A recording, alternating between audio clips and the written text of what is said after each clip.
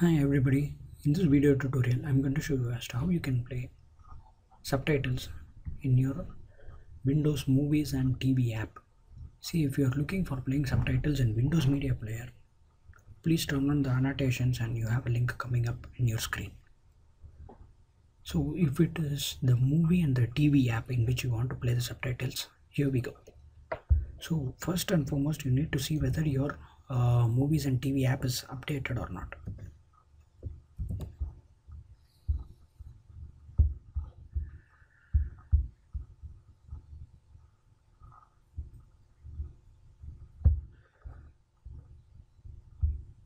Please click on the link that has been given in the description, or you have an annotation as well for updating Windows Movies and TV app in your PC.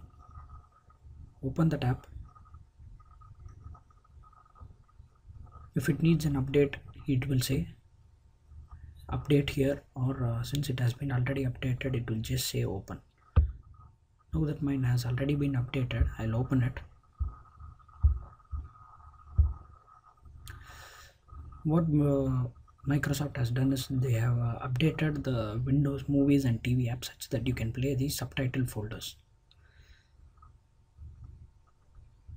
So what you need to do is you need to synchronize the videos in your PC to the videos in the Movies and TVs app. In order to do that, go to settings. You see a gear icon on your left. If that is not the way, it will be like this. Click on settings and click on choose where we look for your videos. Add a folder where you have your videos and click done. So what will Windows do is it will scan for all the videos in your hard drive, and it will sync into the videos list. So these are all the things that I have got here. So if you see here, it shows some kind of a box kind of a mark. If it is a box mark, it says it is a folder.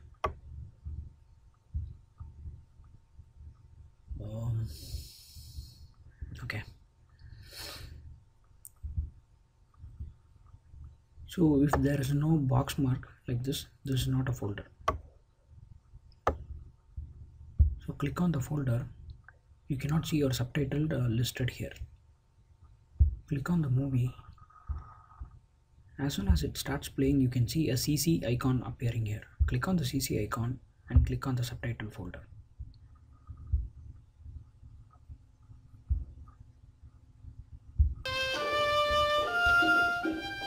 I'm not trying to change your mind, it's just that we're talking about somebody's life here. In this case, once you have done this, you can even open the video by right click and choosing open with Movies and TV app. It will still play the subtitle for you. Really fell through a hole in the... But let me remind you, you need to have the subtitle folder and the video folder to be named the same, not even a character change. And one more stuff is you need to have your videos added to the movie and TV app. See, I have the same movie video in some other location which has not yet been added to the Movies and TVs app. Even if I right click and choose play with, subtitle icon doesn't appear here. So what you need to do is open Movies, and I'll just take you through again. Movies and TVs app, go to settings and add all your videos by choosing the folder in which your videos are there. Once that is done, everything is done. You need not have any kind of third-party codecs or something. I hope it was useful and informative and solved your issue. Thanks for watching. Take care. Bye bye.